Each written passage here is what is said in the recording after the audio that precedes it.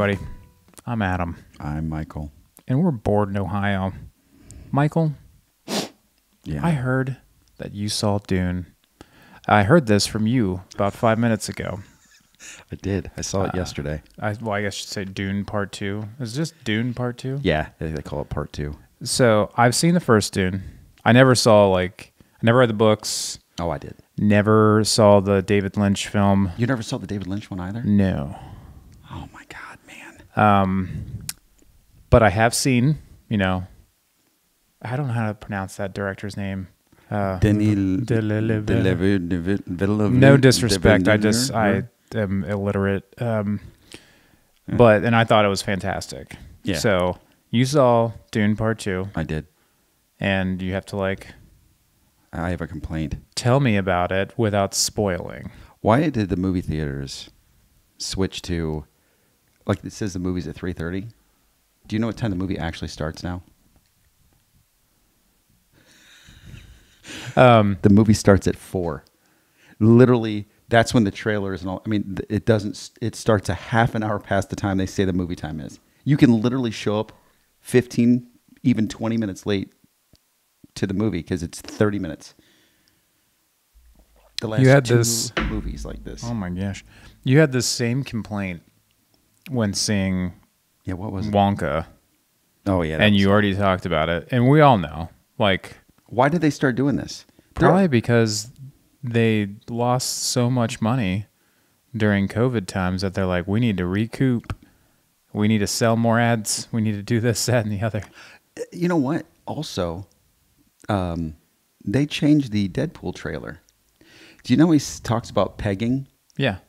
You know what he says instead? What? He goes, you guys are used to R rating, but Disney's not, instead of the whole pegging joke, which the pegging thing was hilarious. Well, I get it because that was the online trailer. That was that was basically a red band trailer, and that you can't do that in the theater. Although if you're seeing a rated R movie, sometimes they'll do a rated R trailer. Yeah. I don't understand. Anyway. Oh, the movie. Yeah, I was movie theater complaints aside, tell me about Dune 2 without spoiling All right. anything for me or our listeners / viewers. This film is, it's to me the whole time I'm watching it, and the music and everything, and the stylization and all that stuff. I kept thinking this is like poetry. It's gorgeous. Everything about it's gorgeous. Did you have a other out of body experience with this film? I got emotional a couple of times watching it. His pacing was perfect. Everything in it is perfect. I loved every single thing about it, except for the fact that Josh Brolin, who I love, towards the end of the film, he's wearing so much armor stuff on him. He looks like he put on about 75 pounds. And he looks like he's fat.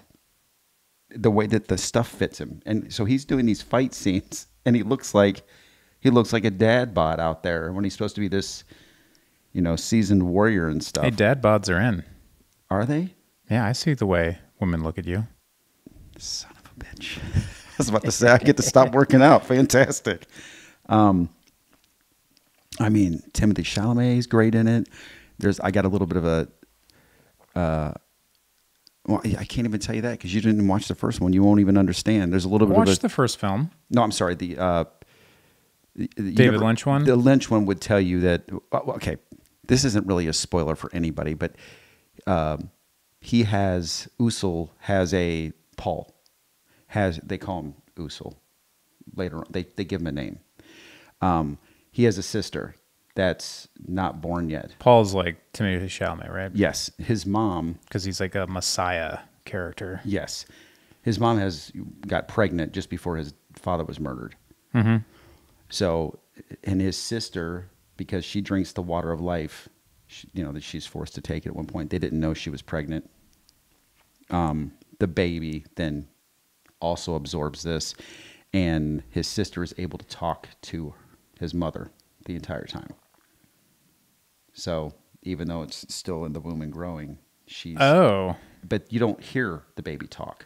They'll show the baby at times as it's growing. Interesting. But drinking the water of life gives you can see the future and different things that'll happen. They go into all this lore, but one little teaser thing is if they do a third film, which looks like they're going to,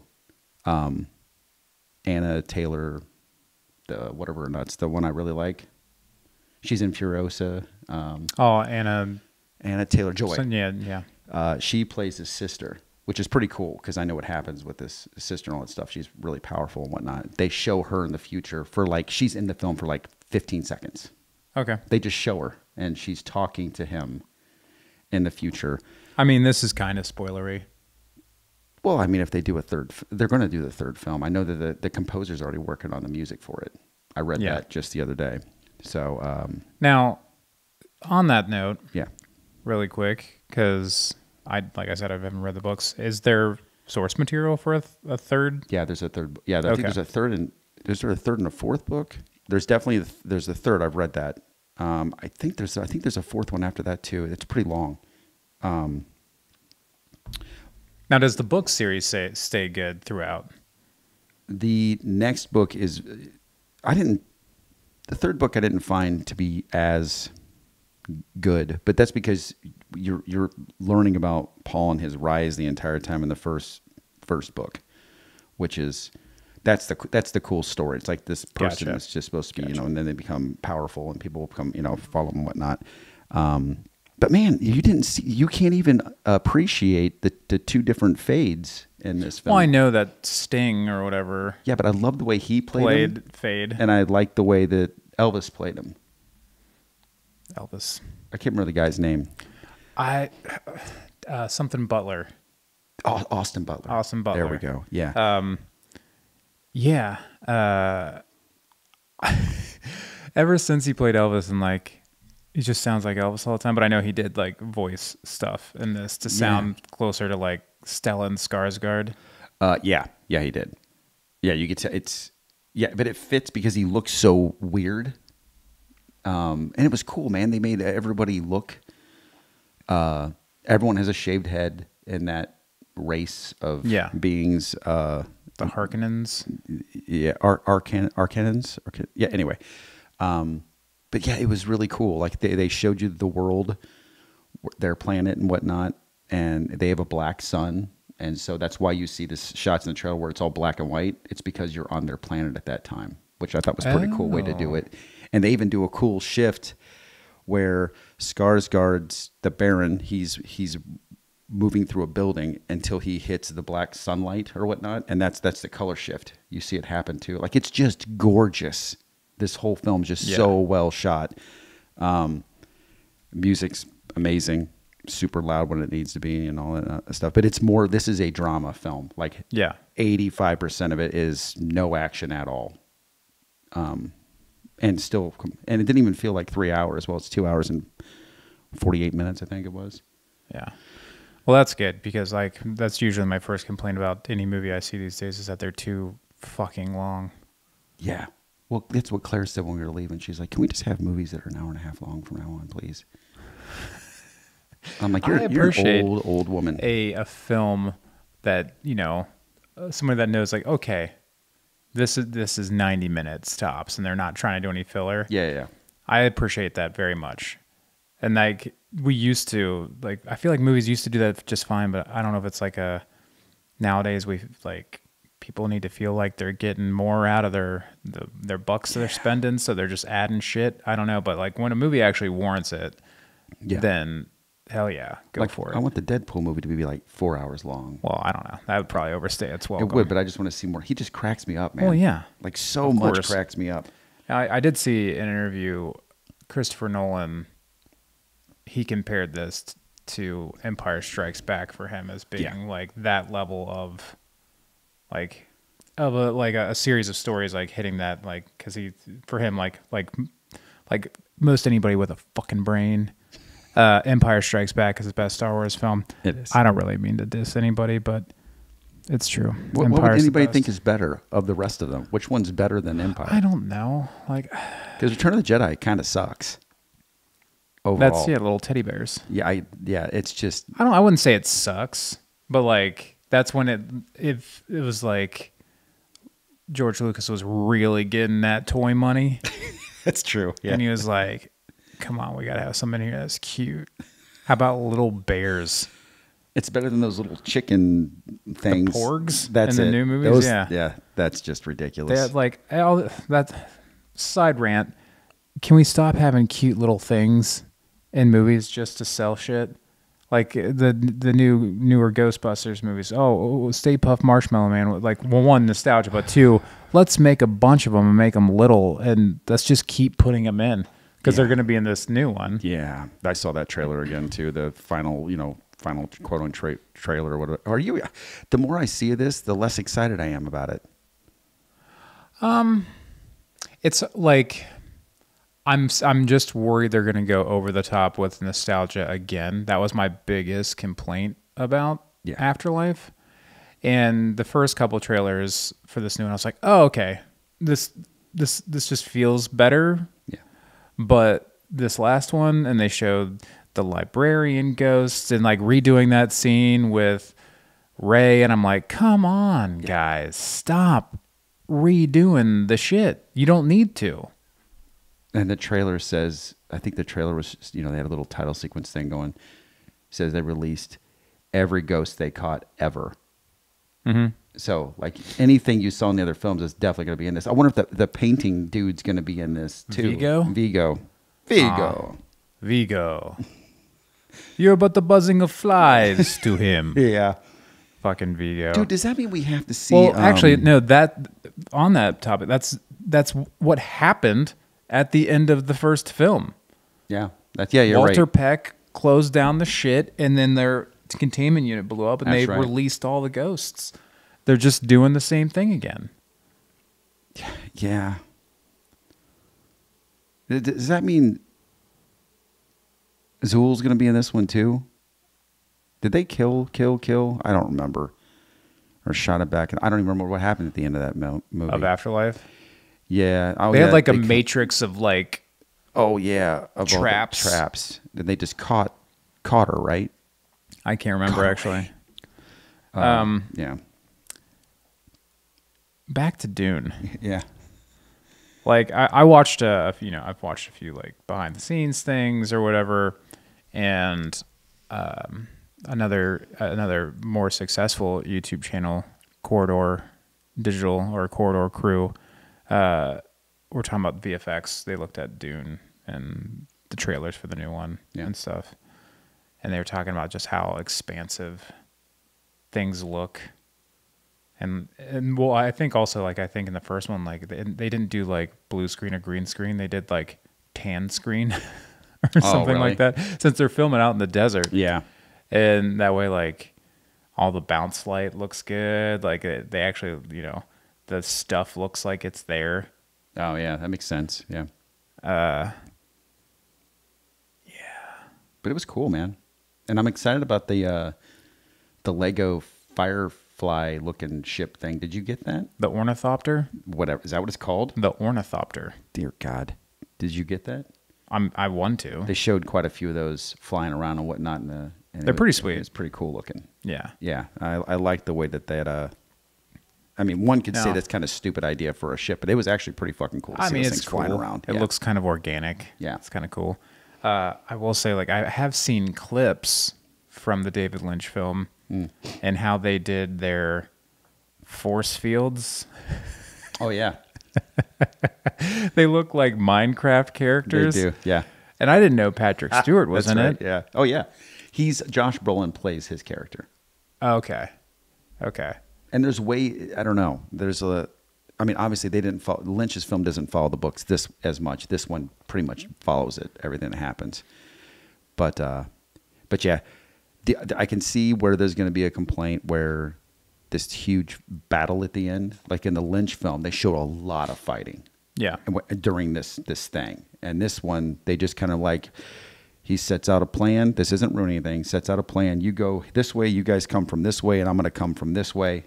And then it's just like, they do it. 10 minutes of, and it's just over. That's it. They all of these armies and just wiped them all out. They only show like a few moments of fighting, and then they're inside. Well, I think they then breach. they're making the statement that the drama of the story is more important. Yes, yeah, and it works. And Christopher Walken wasn't Christopher I completely forgot that Christopher Walken isn't it, because they only showed him for like a split second in one of the trailers. He's not. He doesn't do his. I almost think that he sat people down. And was like, I want you in my They don't. film. They don't like pull up Paul Atreides and be like, "Hey, he's the Messiah." And he's like, "Wow." Yeah, no, he didn't do any of his normal mannerisms that you would see him do in any other. It was interesting to see him not be Christopher Walken. You know, Spies. I would have loved for him to say that. Oh man, you know, Florence Pugh's in it a bit. Yeah, we could create a soundboard because you've already done that in a Can't help podcast it, man. too. Yeah, she's yeah, I like her. But yeah, no, everything was really good in it. So you're saying acting's good, visuals good, story's good, pacing's good, everything's good. Yeah. Why haven't you seen this movie, everyone? Yeah, why? Including myself. Yeah, yeah. I'll tell you why, because movie theaters fucking suck. Oh. At least the ones around us. Have you seen the trailer for that weird Zendaya tennis film? Oh, where like it looks like she's gonna be like banging those dudes. Yeah, she absolutely has a threesome. You can definitely tell in the trailer that at one point she's like, "Come here," and then she goes, "Come here" to the other one, and she starts making out with. I don't know. This is the only movie where I'm like, I really liked you in this movie. I don't know anything else where I'm like, I really like you in this. I mean, really, the only other movie I've seen her in is the Spider-Man movies. Euphoria, Sydney, you know, loves that series, and that's all supposedly really great. I haven't watched any of that. There's too many shows to watch anyway. Too many shows. I'm almost finished with Succession. I've never watched. Oh, you haven't watched any of that? No. Either? It's really good. Kara had started that one without me, and I was like, okay, fuck you. So I'm not going to watch it. Although she didn't continue, so I think we might pick it back up. Oh, okay. And I'll watch it with her from the beginning. It's quite I've heard nothing good. but good things. It's quite good, yeah. And I thought it was like 7 seasons long. It's only 4. Yeah, it's not too bad. It's not bad. We're in the second season of The Bear now. So good. It is like I like after the first episode, I was like, "Yep, I'm in." I figured, yeah. As soon as you watch that first episode, instant. I was like, "I like all the characters. I like how this is done. This is going to be a good show." Yeah. Then we can start a restaurant Kara was together. way too stressed.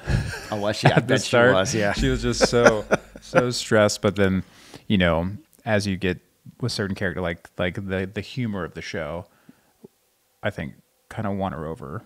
You know, more so like, and I think she likes the characters. Like Cousin is a fucking idiot, but he's really funny. Yeah. But I think the thing I think she almost spit her drink out when they had to in the first season. They had to do a little catered party for the mob. I'm gonna call him a mob guy. He's kind of a mob uncle, guy. Uncle. Yeah. He's kind of a mob guy. Yeah.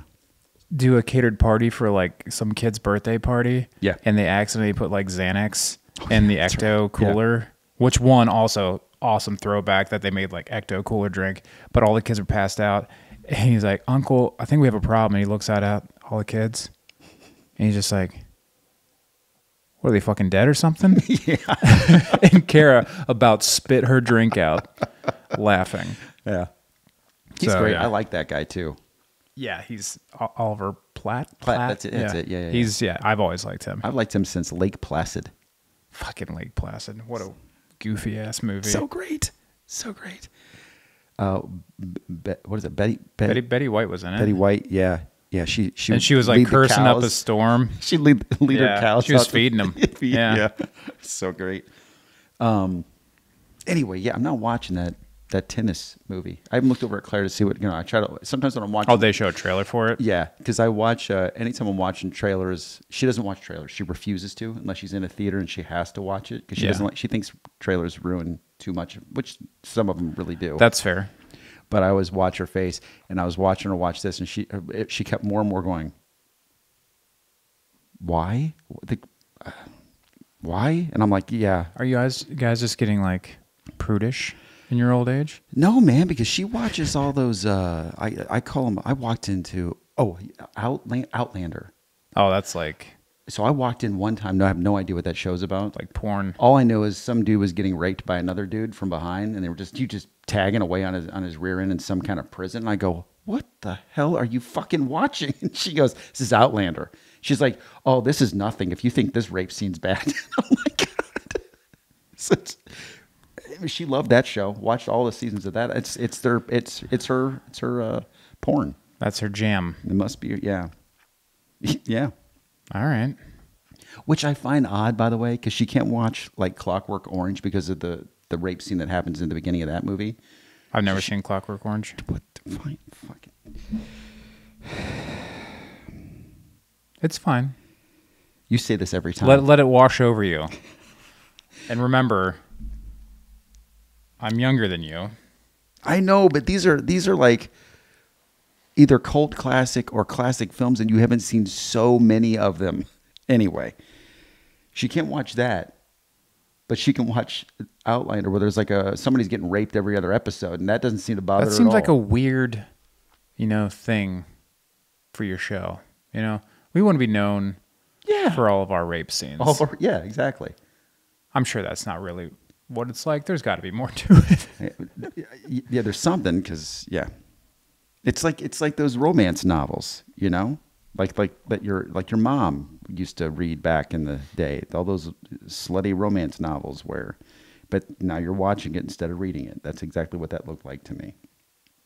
Anyway, Dune was fantastic. Go see it.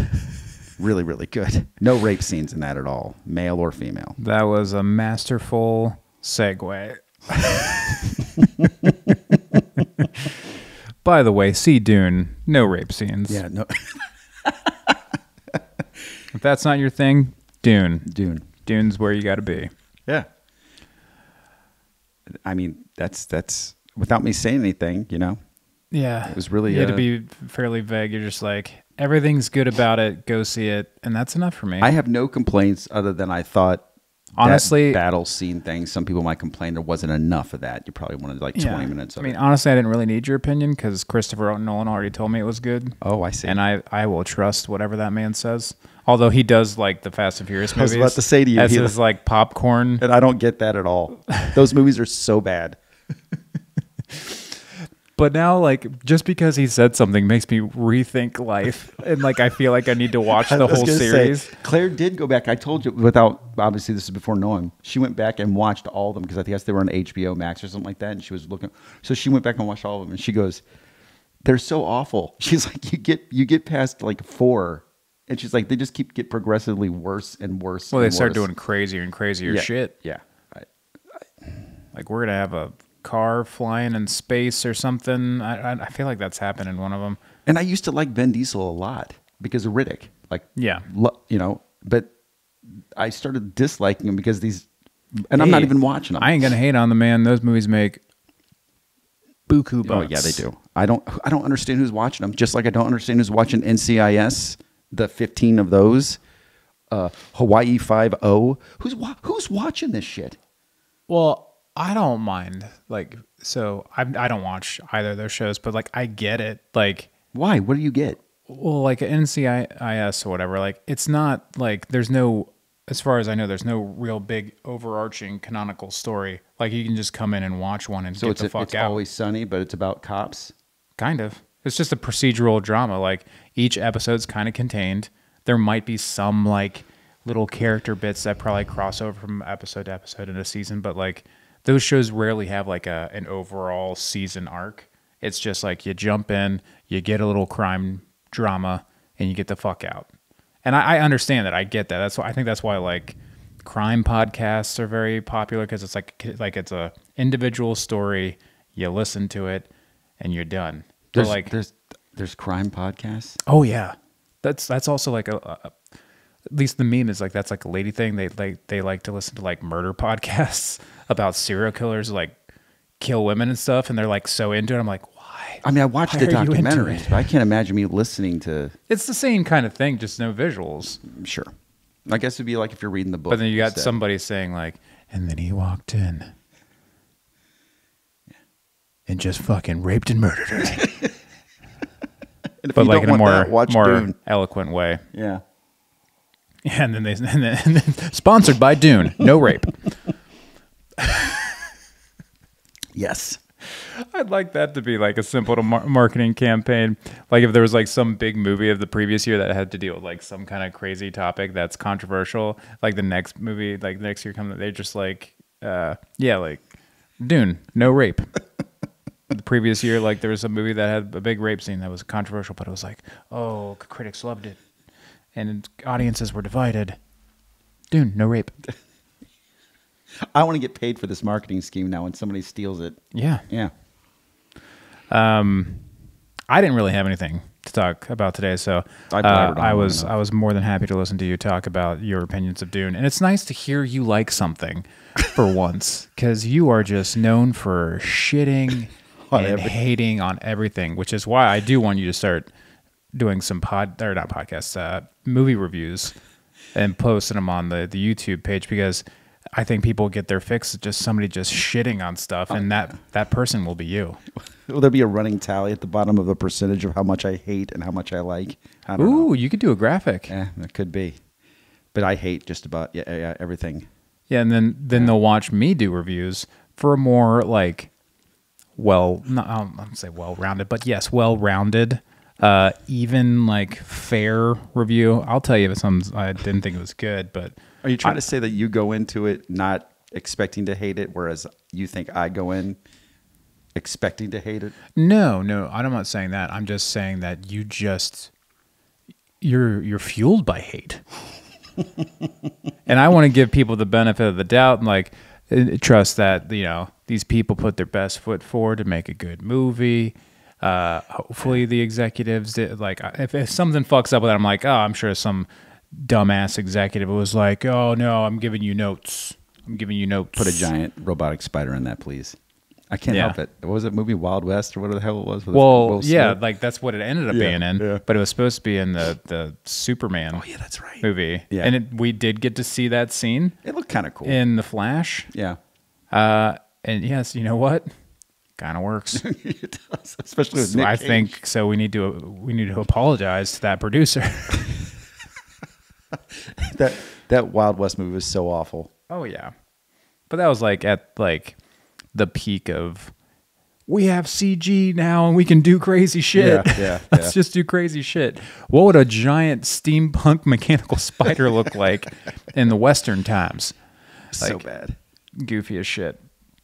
I will say I do plan on posting this week the first re-airing of Clown Face and Gas Mask. It may be out before this video or after. So if you have no idea what that is, you'll get to watch it there. If you do know what it is, rewatch it again.